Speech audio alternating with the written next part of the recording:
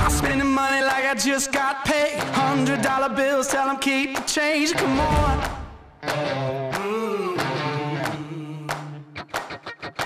Pop a bottle, about to make it rain. Let me give you something now to celebrate. Come on. What's up, techies? It's your boy Tech Panda, and it's Tech Tuesday. And on today's episode, we have the Sony A7 III. This camera has been one of the most controversial cameras of the last couple of years. It has a lot of Canon and Nikon users collectively jumping ship, and for good reason. The Sony A7 III is a home run, and Sony has made a lot of money with this camera. I have been a Canon user for over 15 years up until this point. I started with the little Canon PowerShot little point and shoot camera that took 4 AA batteries, a 512 megabyte compact flash card, and I earned my chops with photography with the Canon brand and platform. I graduated to the first ever digital Canon Rebel DSLR camera. Then I graduated to the 40D, the 50D, the 80D, and then finally the 7D Mark II. Those cameras were great in their heyday, but now Canon has kind of turned their back on the hybrid shooter. They've kind of geared their equipment towards the photographer and not the hybrid shooter. I remember the 5D Mark II was one of the most influential cameras of this generation. I remember they filmed the House series, TV series was filmed on a 5D Mark II at the time. And everybody was like, yeah, woo, you know, like Canon was a pioneer, and I don't know why they continue not to be that same company they were. They claim they'd cannibalize their Canon platform with their cinema grade cameras, but those cameras are meant for a totally different thing. That being said, I've jumped the Canon ship to switch to the Sony brand. And the reason why, this camera is jam-packed full of features. And let's go ahead and dive into the features and the pros of this body. It has 2 card slots. So if you lose a memory card due to damage or something, you guys will have a backup. That is a great professional feature, especially if you're doing weddings. It has upgraded battery life from the previous Sony Alpha series camera. They have literally got the perfect amount of juice. I think I've shot for 6 hours straight and never had to change the battery. That's pretty impressive. And it doesn't overheat. It has 4K. It has 120 frames per second at full 1080p. You have S-Log.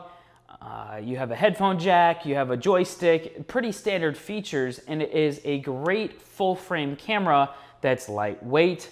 You get that depth of field with the full frame lens, the full frame sensor. You get that depth of field, the low light performance, and Sony has delivered on the lenses. Finally, they have amazing lenses.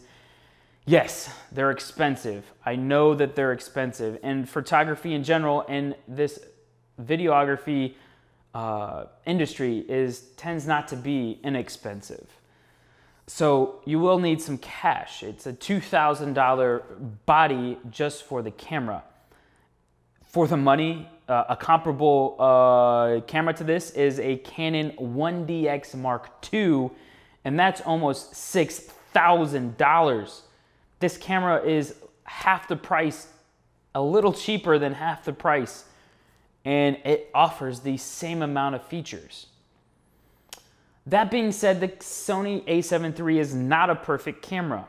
I personally do vlogs, and I vlog with this camera, and I love to see in the future iterations of this camera a fully articulating screen, so I can see what I look like, so then I can make sure I'm in focus and check in on what the frame looks like.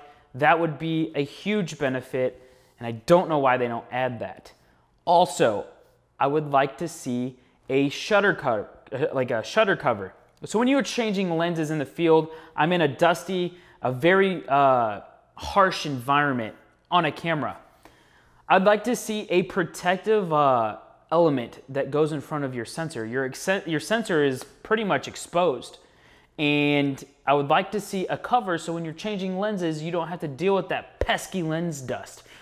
Oh, I hate the lens dust because you never know when it's coming. And with a mirrorless camera, that's something you're gonna have to deal with. Personally, I have a little lens gummy. I forget the name of the brand. I'll leave it in the description below. But it's like a gummy bear with a toothbrush. I'll get a clip of it as well. And I lightly, ever so lightly, very carefully, just basically stick that gummy on the very tip of the sensor and it will pick up the dust fairly well. And I've been able to combat the lens dust issue, but I think you could eliminate that if you had some kind of protective film that went across that every time you turn the camera off. Another thing, the grip. Guys, the grip, it is what it is. They've tried to save weight and make it a lightweight camera, but when you have a 70 to 200 or even a $12,000 500 millimeter, a small body, it doesn't matter. I would like to have a full grip and not have my pinky dangling off the grip. Other than that, guys, it's a solid piece of kit. If you are looking for a workhorse, the Sony A7 III is hands down the best camera for the money. If you can name another camera that's better than it, I'm all ears. I would love to come back to the Canon brand and platform. I love their color science, and I absolutely think they have gone somewhere in the last couple of years with the EOS R, the full frame mirrorless, but it's still not up to the Sony A7 III spec. It's not there yet. And neither was the Sony A7 III and the Alpha series camera before it. They had battery issues, overheating issues. They had the rolling shutter issues that you have with the mirrorless camera. So I get that it'll take time for Canon and Nikon to kind of fully come on board and be able to combat the Sony features. But I know a lot of friends that are in the industry. I know a lot of people that are looking at this camera, and this camera is hands down, it's controversial. People are wondering, do I jump ship? And I say, if you're thinking about it, do it. Because Canon and Nikon are years away from having a camera comparable to the Sony A7 III. That being said, guys, it is always up to you. You don't have to take my opinion for nothing. You can do whatever you want, but you have a stupid amount of features on this camera. It's ridiculous. Also, to recap a little bit, this camera would be great for a first-time user if you can swing the cost. You can grow into this camera. You have the full frame low light capability. You have that depth of field that full frame mirrorless sensor will get for you. It's that full frame sensor look, and it's amazing with prime lenses. The professional wedding photographer, the professional wedding videographer, videographers in general, you can benefit from this camera, and its price point is perfect to get your feet wet with full frame capability. And if you're thinking about the mirrorless platform and operating system, I highly recommend the Sony A7 III. Hands down, the best choice I've made.